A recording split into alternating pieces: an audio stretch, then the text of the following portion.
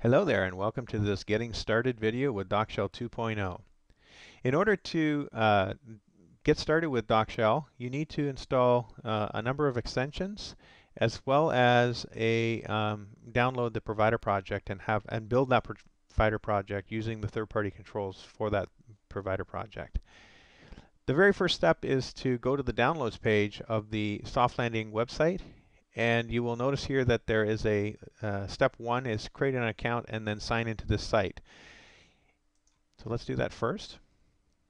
If this is the first time that you've come to the site and you do not have an account, you need to register with the site. And as you can see, we don't ask for a lot of information, just your email address, and you can simply log in. And once you've logged into the site, you should see your username at the top of the web page.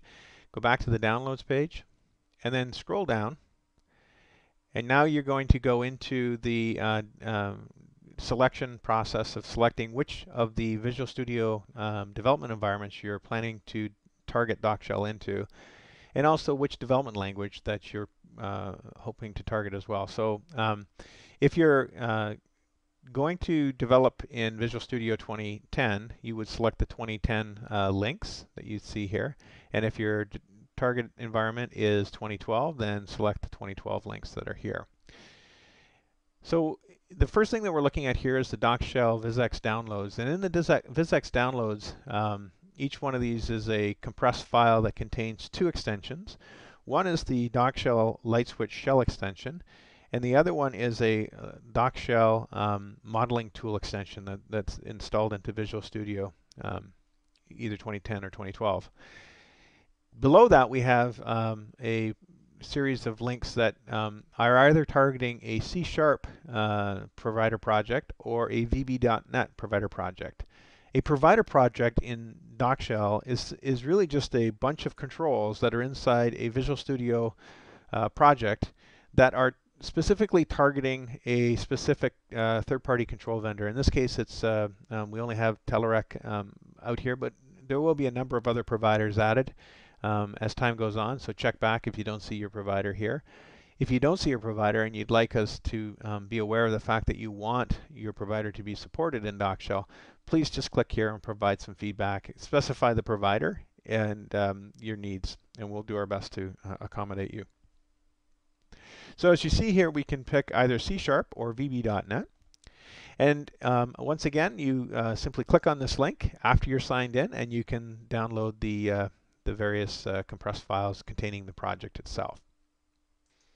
So I've already downloaded this file, and as you can see, once the file is downloaded, you can expand it into a separate directory, as I've done here.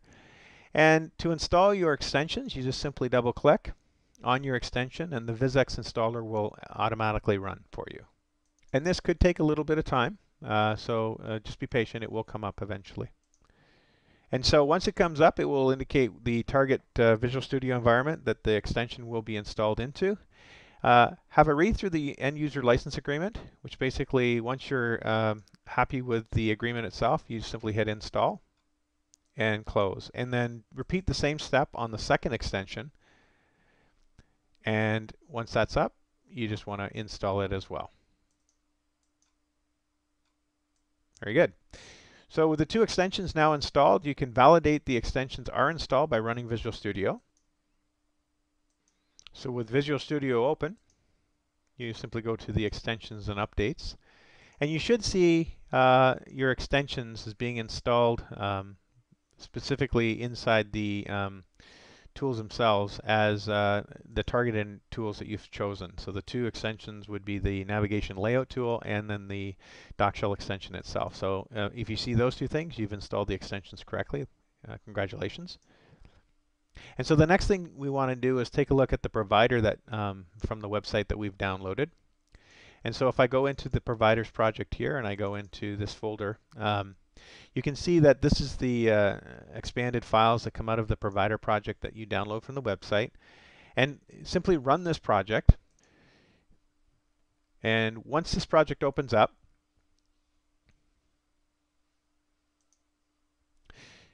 you need to satisfy the references for your third-party controls. So you will see references that are not being satisfied for each of these third-party controls for Telerik. If you don't have the Telerik controls, go to the Telerik website and download the trial version of the Telerik controls. If you do have them, you simply need to reference these directly within your project. After you've done that in your provider project, you just do a build. And once that's built, you are good to go as far as the various elements for DockShell and beginning your first LightSwitch application.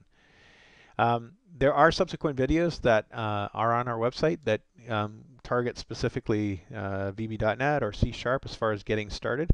So we highly recommend that at this point you watch that video and subsequent other videos that will give you additional information on how to build a DockShell application and how to change things within DockShell and so forth.